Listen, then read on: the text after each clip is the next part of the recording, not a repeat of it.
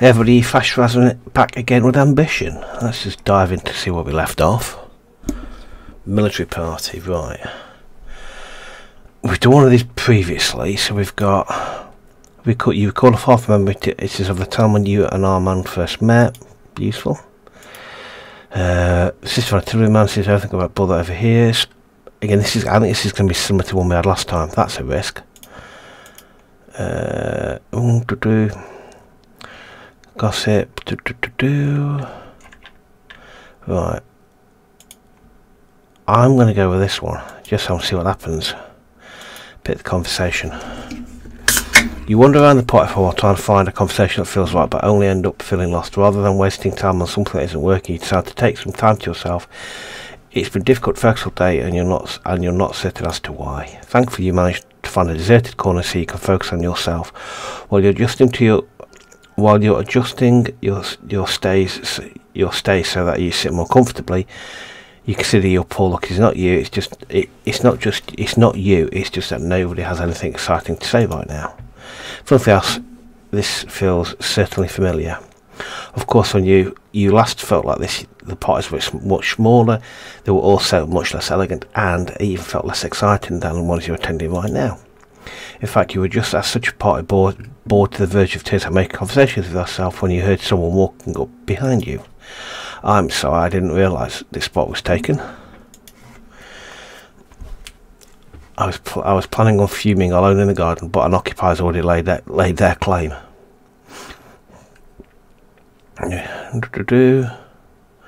Don't waste your time dissembling, just join me already. Correct, now be gone.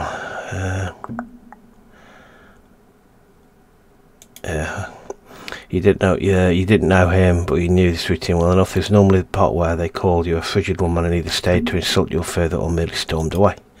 Instead, he listens to you and laughs. Okay, well, yeah, you gained some favour with this handsome stranger. My apologies, fair brooding woman. When I said I didn't expect anyone here, that was just an idle jest. I love our town here and its people, but that doesn't mean they can't try my patience sometimes. Everyone here just feels like it's going round in a circle, like a water wheel. The waters of the river rush onwards to new things, but the wheel merely spins. My apologies, I never introduced myself. My name is Armand. Armand never mentioned his last name to you, or even that he was a baron until the third time you met. He pretended it was because he thought it was unimportant, but you knew better. He was sick of the deference and grovelling that came with this position. May I name your... yeah, Yvette. He takes your hand and kisses the back of it. Normally such an overfamiliar gesture would disgust you, but he does it with light practiced grace, like it was the most normal thing in the world. The two of you stare into each other's eyes as your gaze plays along his moonlight features. You wonder how you've both managed to go so long without meeting. Now you've heard my woes, what troubles you? What doesn't trouble me? The whole place is going nowhere. It's just infuriating.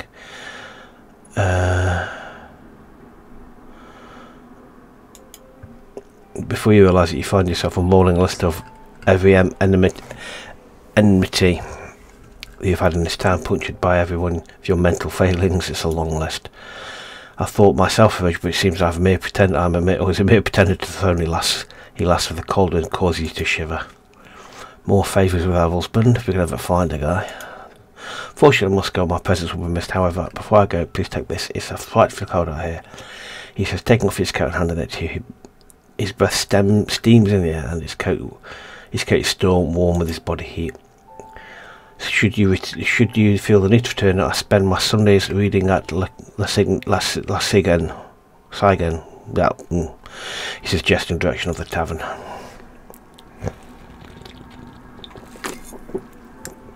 With that, Armand leaves. The breeze blows and you feel a breeze shiver. So you wrap his coat about your shoulders. The collar smells like him, mixed with a trace of perfume. Like all memories, it begins to dissolve once the most important elements pass. It's such a pleasant memory from simpler times. Yeah, you may return your thoughts here and there. You cannot manage to completely discard the memory. You find yourself examining its various details long after you distantly puzzle upon its significance. With that, you return to the party. Right, let's see what we got. We've got Advice sees on the value of gossip that you're interrupted by a presumptuous interloper, which perhaps there's a way to evade his rude questions and claim your prize in time.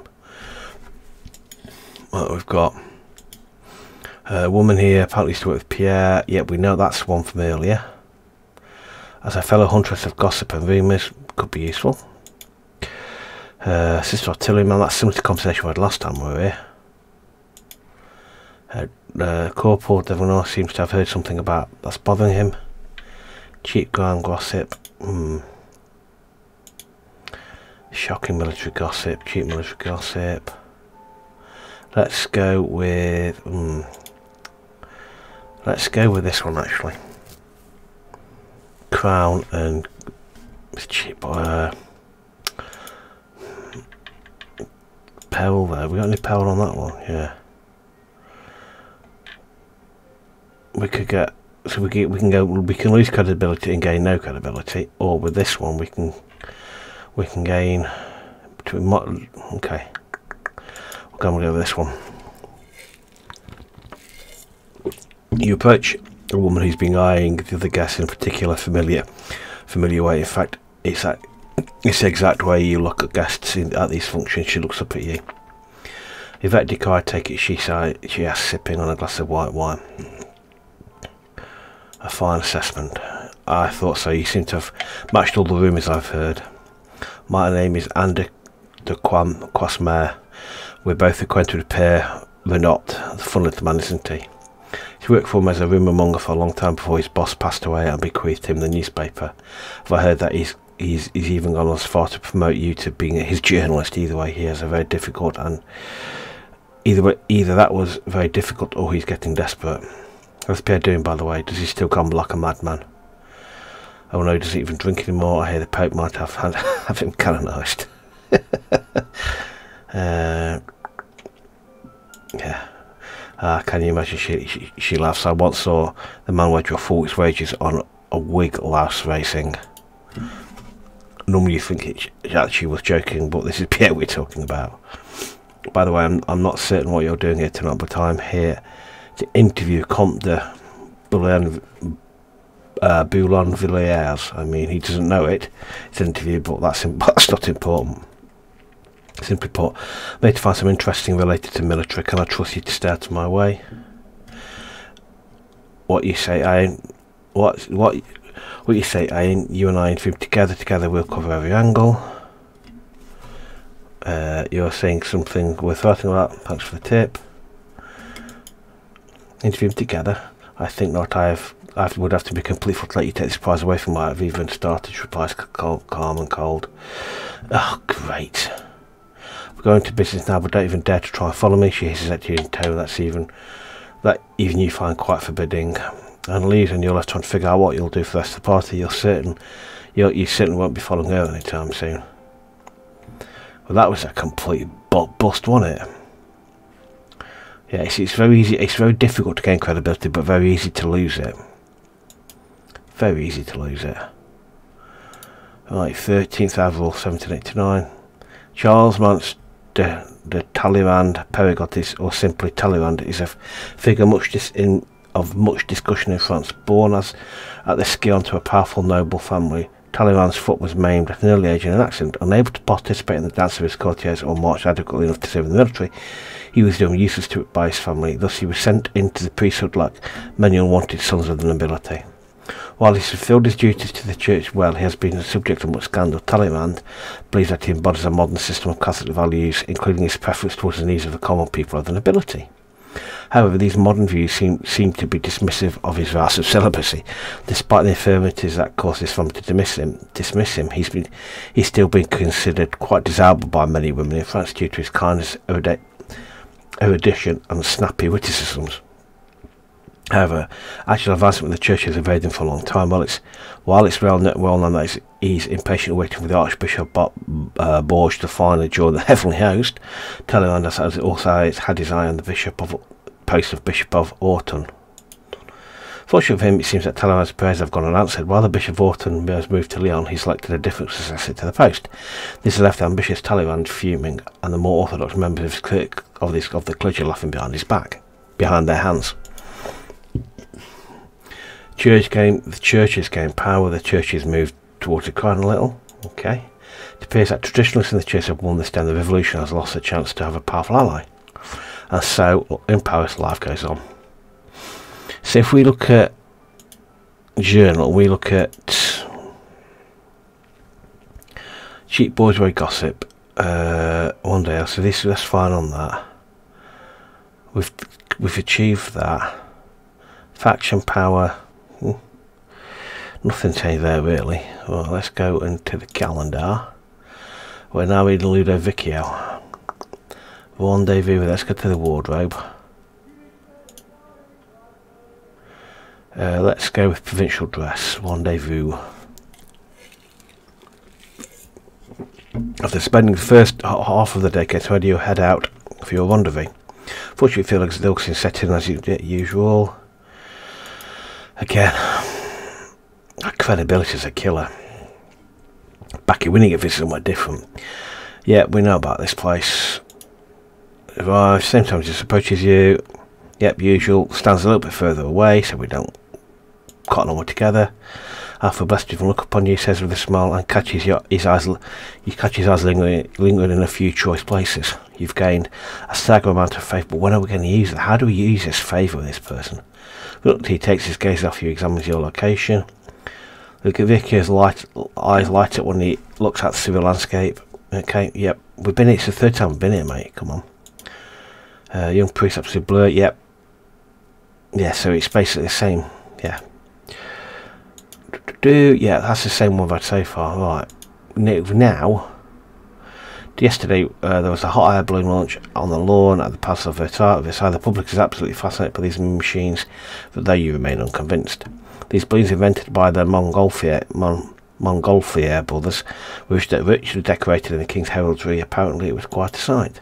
In fact, the king himself decided at the last minute to ride along and ascend the first balloon. Witnesses have lovingly described the king as standing astride the heavens like a demigod of antiquity. The Montgolfiers have been showered with praise for both their achievements towards the sciences and the prestige of the royal household. So the crown's gain power. The bourgeoisie is moved close to the crown. And so life in Paris goes on.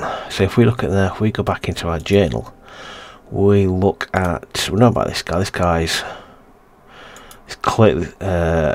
clearly kind of got the odds for us. So the bourgeoisie, yes, the bourgeoisie is they're still relatively hand in hand with the revolution, but maybe not as much now. But anyway, calendar, events, explore Paris. We've got naval architecture, research and maximum, the perils of journalism. What are the perils of journalism? We've got over here, we've got the maid and the archer, naval architecture, necessary honesty. Let's go with this one. Not everyone visits Paris as a wise subtlety that you've gotten used to. Some far more blunt, however, it's not always a bad thing. Visit location. You decide to spend the day wandering the fountain square. It's a warm day and plenty of people will be congregating there, which usually means it's a good place to find information. Perhaps you'll be able to find something that Pierre would find valuable. You survey the area and everyone here already looks like they have someone to talk to, which is concerning. Approaching a stranger is easy. Approaching a group of them by yourself is far more daunting. Curse the audacity of these strangers. How dare they have friends? He's about a man who's just taken a seat by himself at the table of a nearby cafe. He spread out a great sheet of paper and weighs down the corners with empty saucers. You approach him, but he doesn't acknowledge you at first. He appears to be totally lost in the document. From the looks of it, it's kind of diagram or blueprint. The exact details are lost in you. Ah, bonjour, madame, he says, without looking up. His accent is foreign, but you're unable to place it. It either sounds Austrian or Hungarian. My name is Christoph. If that's what you were going to ask.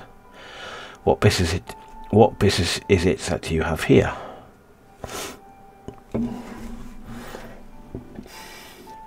Indulging in curiosity, what are you doing? When I'm studying a 400-year-old church determined why it hasn't fallen down. Despite a lack of renovations in the last 100 years, this priest has insisted to me that this is a miracle, but I can't imagine the Lord using miracles to reward a century of shoddy maintenance. Gestures to the chair across from him. Please take a seat. You do so, settling, finally feeling a little more comfortable in the situation. Creditor is up, but we know how easy it is to lose credibility. You gain a little more credibility. Without taking his eyes off the document, he waves over a waitress and orders you some coffee. When it arrives, you take a sip. It is coffee, sweet, strong and hot. It is quite invigorating. You've lost a level of exhaustion. That's useful to know. Judging from your own interests in the affairs of strangers, you also imagine you have a thirst for gossip. Yes, but while this is true, you're not sure if he had put it quite. You're not sure if he had put it quite so cynically.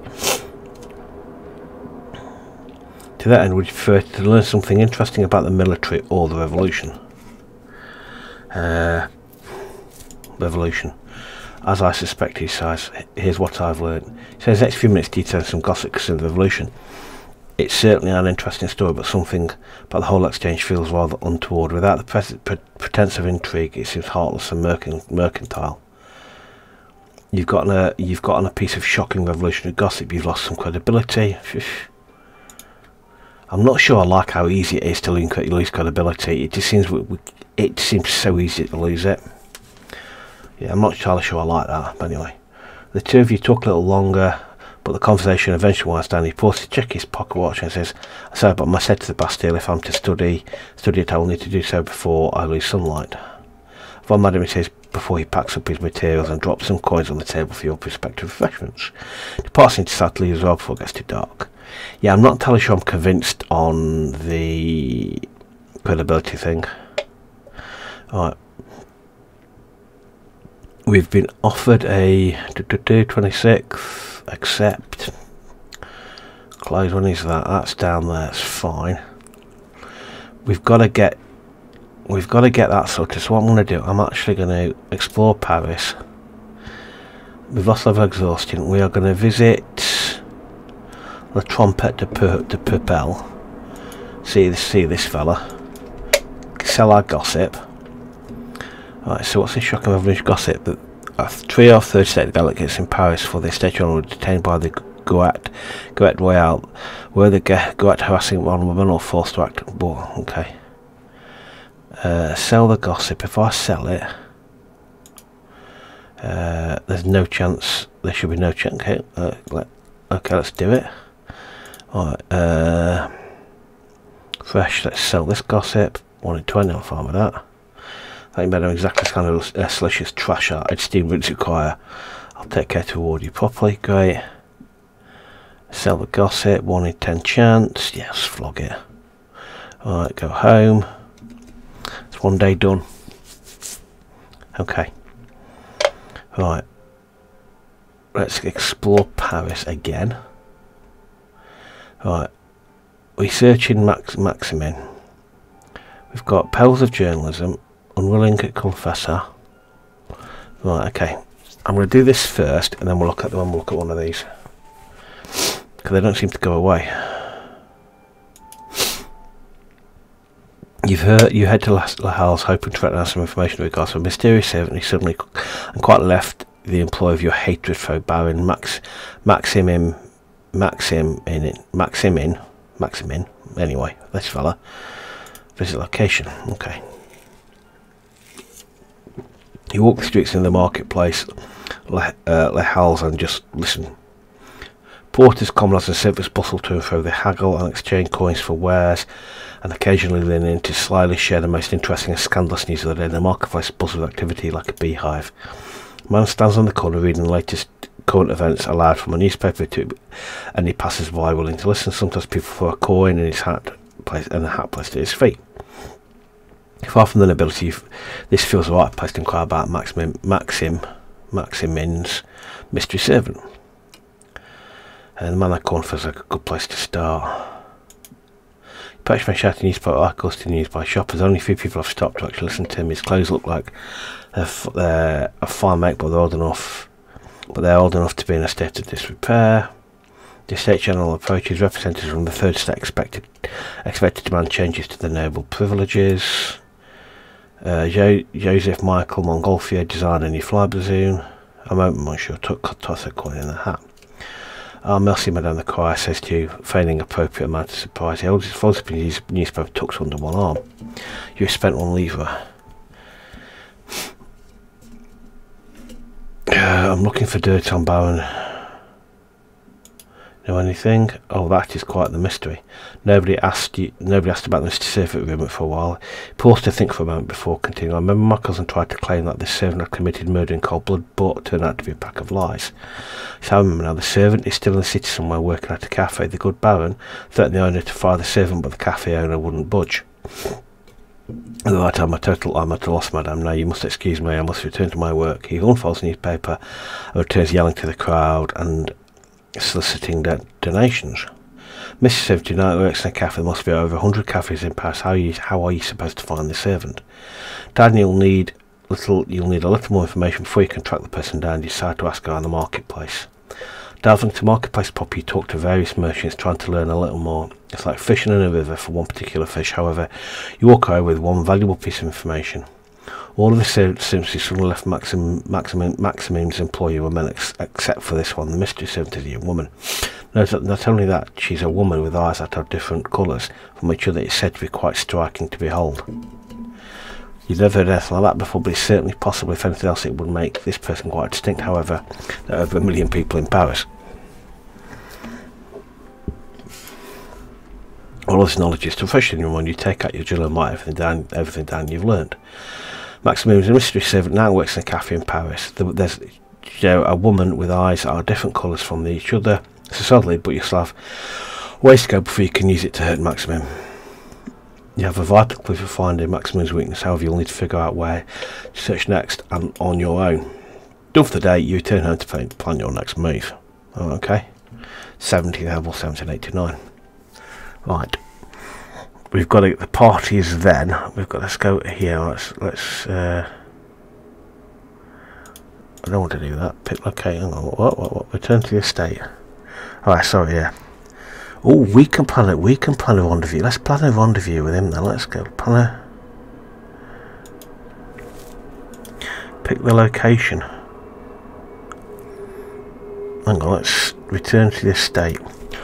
We need to find a new location for old meeting our man, don't we? Let's make that a point today. So this is a willing confessor. Le Grand Tenevere Laundress.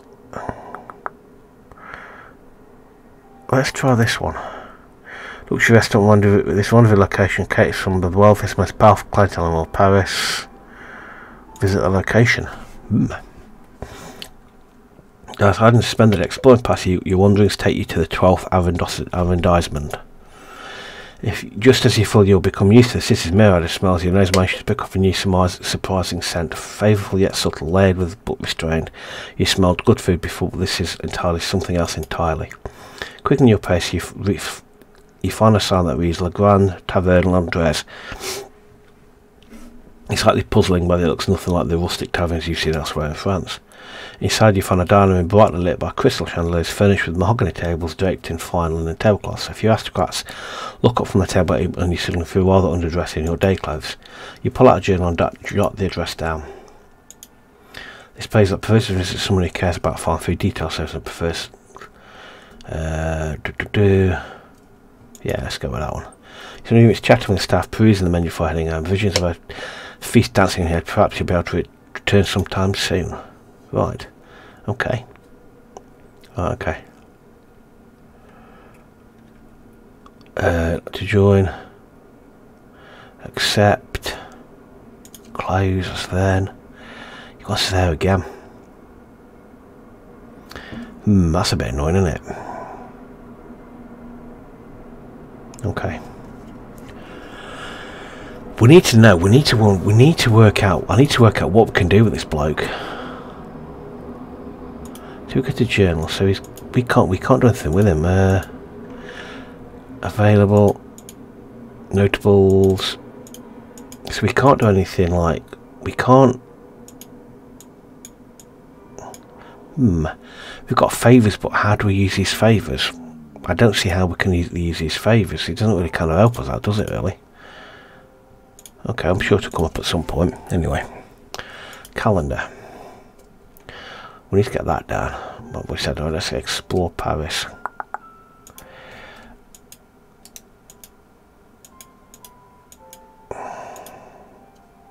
Okay. Our cafe principle, we've got naval architecture, unwilling confessor, providing for the poor. Let's do this one and then we'll do that one. Cafe principle, naval architecture, home, a fabric shortage. Let's go with this one, providing for the poor.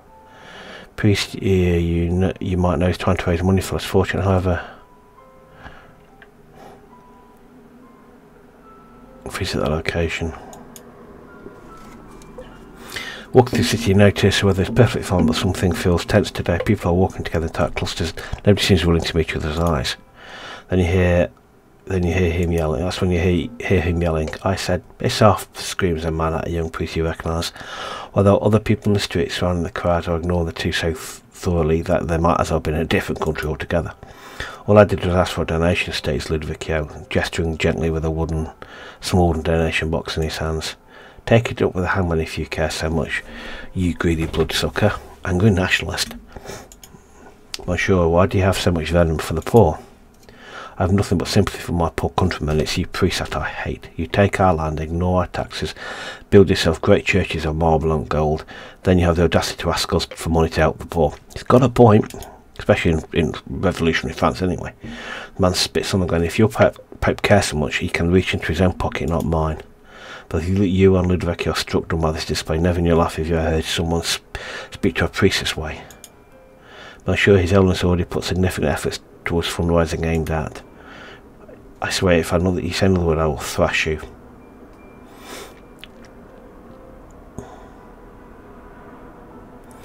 The church is doing something unlike the revolution.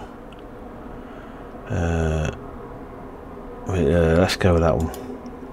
Thank you, Vet. Did go for past all that matters is that good is done. You've got a little favour, Ludwig, but how do we use that favour? Fine, I don't want to waste my time on this. Both of you go swindle somewhere else. Without that power, the poor will spend the rest of the days begging for scraps. Okay, I don't even know who that is. Oh well.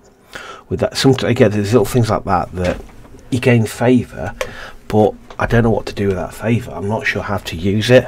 It doesn't really we gain favour, but to what aim? With that, the nationalist storms on. A few later, Ludwig finally manages to exhale. Bless you, Vet. I was certain that was going to come to violence. Heart still races from the encounter. You and Ludwig spend some time walking around together. You walk, talk, trade book recommendations, generally calm down. Eventually, the two of you parties, thinking back on what transpired, you shake your head. Sometimes it feels like all of Paris is losing its mind. We didn't get anything from that at all. We didn't get. Oh, hang on.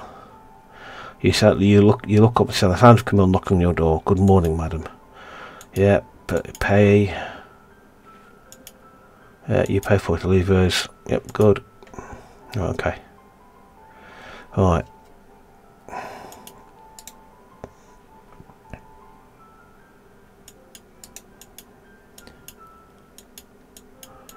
How did I do that then? Explore Paris. We don't have a current objectives. Maid and the Archer. Unwilling Confessor. Cafe Principe. I'm going to save that one because I reckon let's go over here. Out in the suburb of Paris, Quintet Paradis is another rendezvous location. Visit the location. Feeling like you could use some fresh air, you decide to take your travels to the edge of Paris. As much as you like the city, the change of pace is appreciated. Passing through a checkpoint at the city's out towards you hear the sound of music and Lorca's laughter. Turn a corner, you stumble on an idyllic looking establishment named Guinguet Paradis. A band plays music while the patrons drink wine and dance. Sitting down at one of the rustic tables, you note down the Guinguet in your journal. Yep. Then beyond the course actually, but it's a perfect place for those on to relax. Yeah, yep. Fair enough, gone home. Okay. Next day. Reception. You might as well. Close. Right, we need to find this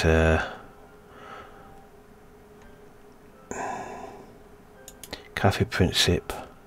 Visit location. Passing the crowds, you walk into Cafe Principe and find yourself opening your journal. You get ready to open your ears and start writing down some political news of the day. When you feel there, look, knew it was there. Look, knew it. Different coloured eyes. Marguerite. Within a few moments, Marguerite is waiting to take your order. Welcome back, madame. You look in her eyes and something about it feels familiar and important. Let's just go straight to the point. Doesn't change. Her spine visibly straightens and everything about her suddenly feels tense and stiff. I'm not sure what you're talking about, she says after a long pause. Don't worry, I'm no friend of his. She exhales slowly, visibly relieved. That is good to hear, madame. Remy, the owner, has always been so good at protecting us, but the Baron de Termes is a powerful man. I've always feared that Maxim will try to reach out to us by some other means.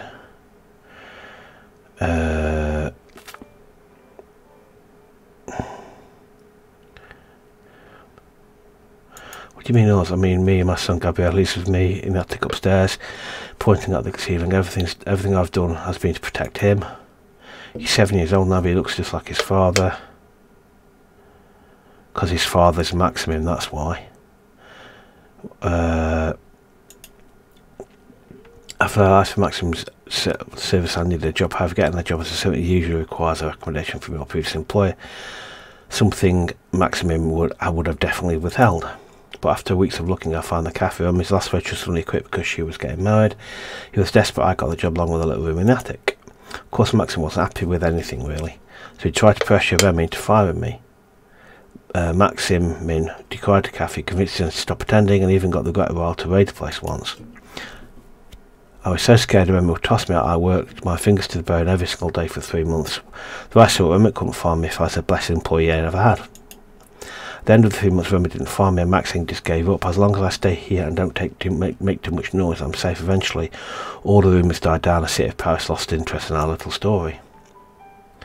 I suppose I should start at the beginning. I was 60 when I moved to Paris. My family was poor, and I hoped I'd find someone to marry, maybe someone with better fortunes than ours. My cousin got me a job as a maid of all works in Maximum's household. A few months later, she started working at a different estate, and I was alone. She taps her chin and thinks for a while, dredging up a discarded memory. I think that's when Maxim changed my name. I had my name changed to Rose. It was more fashionable and made the most of. Most of the servants had their names changed at one point or another. That's awful. I was young, and even I knew Maxim was interested in me. Of course, I was smitten. A common girl, trading coy glances and a little flirtation with the Baron. The whole thing was so romantic, and I wasn't old enough to understand that things like that don't really happen. That stings a little. We were together for a while. Eventually, we made a mistake. I was pregnant. He was afraid. He was growing important politically, and even a legitimate child with a young maid didn't paint the picture of a serious revolutionary thinker. So he wanted me to keep it secret and get rid of Gabriel. She said I could do one, but I couldn't do the other. Never do the other. When Maxim found out his furious, he called me every name under the sun, said I was trying to ruin him. This man I adore just turned out to turn on me in an instant. He told me that if I didn't get rid of Gabriel, that he'd accuse me of stealing from him. She waits to let that sink in. A servant get found guilty of stealing from an employee faces a death penalty, and most Court Street servants are guilty until proven innocent. So I did the only thing I could do. I fled, still pregnant, in the middle of the night with anything I could carry, and slept in the streets for a month while I tried to find a job. I could never really go home because this would ruin my family. Still, I got to keep my son, and I got my real name back. Rose didn't really suit me. Have you ever wanted to get revenge on Maximum? All the time. However, this is not possible for me, not without endangering Gabriel, she states with a firmness and feel utterly immovable. Now, if you excuse me, I have to see other customers. Margaret departs and lets you alone. As he tries, your mind is too full of relevant revolutions, think and talk politics with agitated strangers. A few fruitless hours later, you head home. You find Maximum's weakness, but the trouble is that you don't know how to use it. You'll need to find a way to prove Maximum is Gabriel's father, but one that doesn't physically expose him to danger. But how? That's a very good point. You set him on resting straight in bed, stuck by a bolt of realisation. You need Gabriel to prove that Maxim had an illegitimate child with Marguerite, and that he tried to destroy Marguerite's life forever. However, Marguerite won't let you do anything that might put Gabriel in harm's way, even if it gets their justice on Maximum. However, you don't need Gabriel in person to do that. You just need something that the public will find convincing. What if you had a painting? This would, of course, have to be a great painting. It would need to perfectly show the resemblance between Gabriel and his absentee father. It would also have to be made by an established painter, someone whose abilities were unimpeachable. Reckon you're both an artist, such an artist, you keep coming back to the same name, a name you've heard whispered over and over again in the halls and parties of saloons. Elizabeth Lebrun. Madeleine Brun is a well-known and accomplished portrait painter, having painted the Queen Marie Antoinette herself. In fact, she is trusted to paint a picture of the Queen with her children. You shuffle your through notes, and pretty certain you know where her studio is. If you go there, you might be able to commission a painting of Margaret and Gabrielle. This would add an enormous air of credibility to any accusations you lay at Maximilian's feet. Commissioning venues is now available to visit on the Paris map. You could reach out today if you liked. That's what we're going to do that now, aren't we? That's a bit of a... Yeah, we'll do that today. Explore Paris.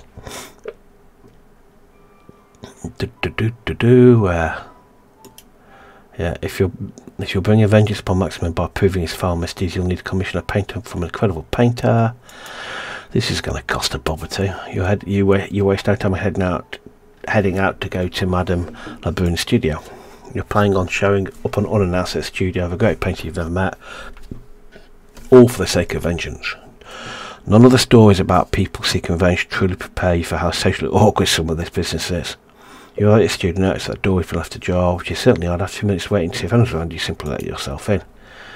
Inside, you find her sipping idly on some wine while she prepares a canvas. The air is thick with the smell of canvas, gesso and paint. Not knowing how else to get her attention, you clear your throat. She turns around and nearly jumps out of her skin. Who the devil are you?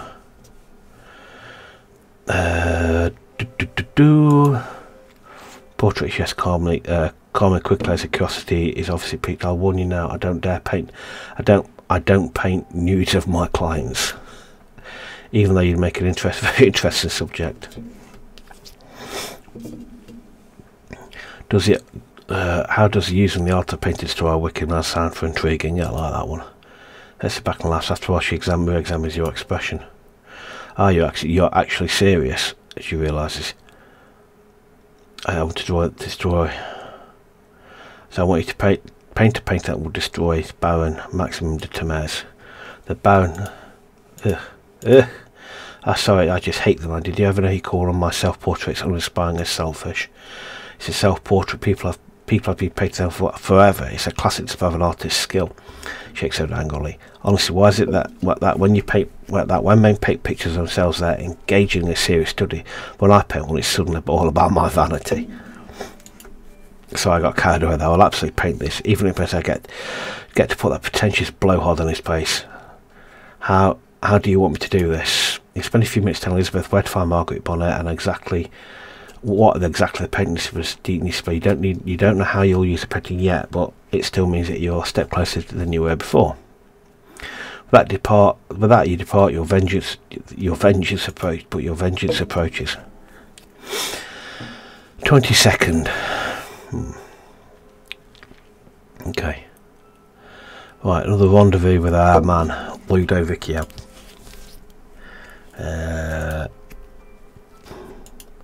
Provincial dress, yeah, that'll do. I'm not sure I'm a massive fan of this either as well, because it's very easy to get exhausted. I suppose it's to stop you doing everything all at once. Anyway. Yep. Yeah, we know that. Yeah, we know that. God, credibility is a nightmare. You return to, yep, we know that. Same again. Yeah, but I don't know how to use that favour though. It's still giving the eye. Yep. Fine. That's pretty much standard outcome. We need to do something different with him. That's the 4th time we've been there, but The price of food has been steadily rising for the last few months as many farmers lost nearly their entire harvest in last summer's unseasonable hailstorms. This was followed by a drought, then one of the most brutal winters in over nearly a century. There are reports of starving people in the countryside boiling bark to make gruel. Desperate commoners are abandoning their homes and fleeing to the cities for relief. The people are hungry. Members of the nobility like Duke d'Orléans raise money to feed the poor, but the problem is that simply too vast for an individual charity to solve. Finance Minister Necker has spent over 50 million livres importing grain for the rest of Europe, but the famine persists.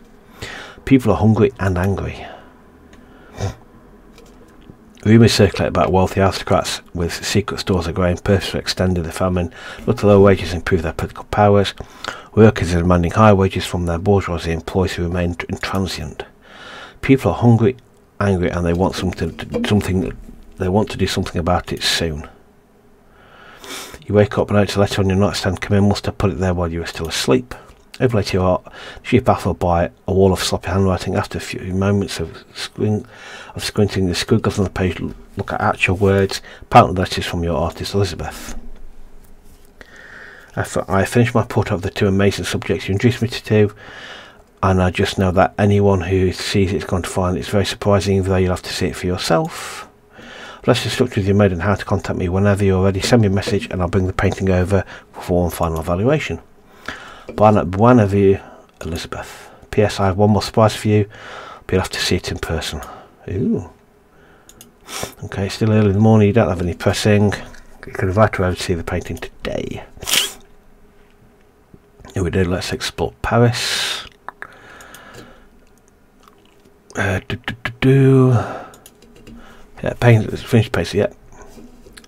Yeah, visit location, we'll get that done today. The evening, with the house prepared for guests, you wait for Elizabeth to arrive with the portrait. There's a knock on the door. I'll get it, madam. Camille calls cheerily from downstairs. A moment later, the door opens. Camille enters with Elizabeth, both working together to carry a portrait that's been covered with a sheet. They prop it against the fireplace. He didn't expect it to be this big. It's practically as tall as you are. It's so good to have guests in the house again, Camille exclaims with a barely contained glee. I'll go fetch everyone some refreshments. She curtsies to you both before heading to the door. As Camille exits the room, she quickly replaces Marguerite. He seems to be doing her best to appear calm and collected. While it's good, she's agreed the portrait being painted. You can tell the whole affair still makes her deeply uncomfortable. So this is at the beginning of she asks nervously. This is it. Well, good to hear, Margaret says with some relief. Especially because someone here hasn't let me see the painting yet. Margaret continues glaring at Elizabeth. Why would I ruin this surprise? Can't you just allow a little bit of mystery in your life, Elizabeth? That's while adjusting the sheet that's covering the painting. When all your romance and mystery could endanger me, and my son. I get to be a spoil sport, Margaret states flatly. Don't worry, it'll all be fun. We'll have in a few moments. Elizabeth replies, gripping the edges of the sheet. Behold, Elizabeth calls that pulling off the sheet covering the painting with a single movement. The room is silent. Ellery takes it in. It's perfect. I could create liberties with the original request, but I think it's worth it, Elizabeth says, though her own work is as if she's seeing it for the first time. It's not hard to know what she means. You've asked for a simple portrait of Margaret and her son Gabriel, but Elizabeth has carried the entire family scene. Margaret, dressed in the uniform of a maid, sits with Gabriel on her knee, looking every bit the dutiful mother. Gabriel is dressed in soberly coloured but expensive clothes befitting the status of his inheritance. The resemblance to Maximum is absolutely uncanny. The biggest change, however, is that Elizabeth added Maximum himself to the painting. Classic. That's fantastic. I actually painted the poisonous creature from memory. I hope he likes it, Elizabeth added proudly. In most family portraits, the father is usually at the centre of the scene or in some position to show him as a protector or leader. Not in this one. Here, Maxim is off to the side of the family, separate by some distance. His darkly coloured coat blends with the shadows. This, matched with his grim expression and looming stance, makes him feel like a predator waiting to strike. Looking back at Margaret and Gabriel in the painting, you don't see the calm expression of our dutiful family. You see fear. Elizabeth starts before Margaret cuts her off. It's how I feel, Margaret says, her voice trailing off. She looks simply stunned. It's how I feel whenever I think about him. My work here is done then, Elizabeth says, gathering up the sheet. Merci beaucoup, Elizabeth. Will I see you again soon? Yeah, of course he will. She replies, turning towards the door. At the last second she turns back. Oh, I almost forgot your surprise. She rocks for the pockets and pulls out that silver deep wax. This seal's already been broken. It looks like Maxim is holding a saloon in a few days, showing off a bunch of new paintings from artists he sponsors. I know that he only invited me so he could brag about their revolutionary work and all their extremely deep meanings. I think you might have a better time than I will. Excellent. We've got the invitation. As you look down the invitation, you can feel a wicked grin form on your lips. This is at the moment you can destroy Maximum in front of all his sycophants. Now, I'm actually going to leave her as next space before going to the door. She walks down the stairs and you hear her let herself out. Margaret is still staring at the painting, her face a mixture of awe and horror. It's just strange to see how I feel up in a great big painting, she whispers. Soon everyone will know the truth about him. I can't wait for to live my life in peace, to not have to look over my shoulder whenever I leave the cafe. I might even be able to get a full night's sleep. That would be nice. Manly goes on the pair of them.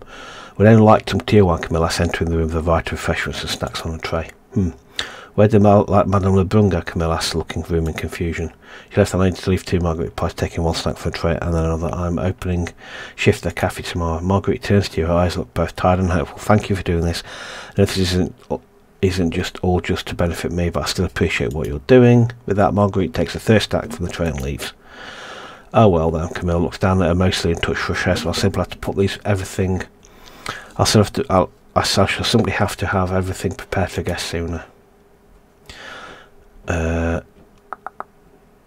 Would you like some of any of this? Some tea, a glass of wine would be nice. I'll have whatever it is that Marguerite seems to have taken so much of. Oh, we may have Camille cheerily replies, and place a variety of different hors d'oeuvres on your desk. You nibble at them all, so spend the rest of the evening intently examine your position and plans are yet to come.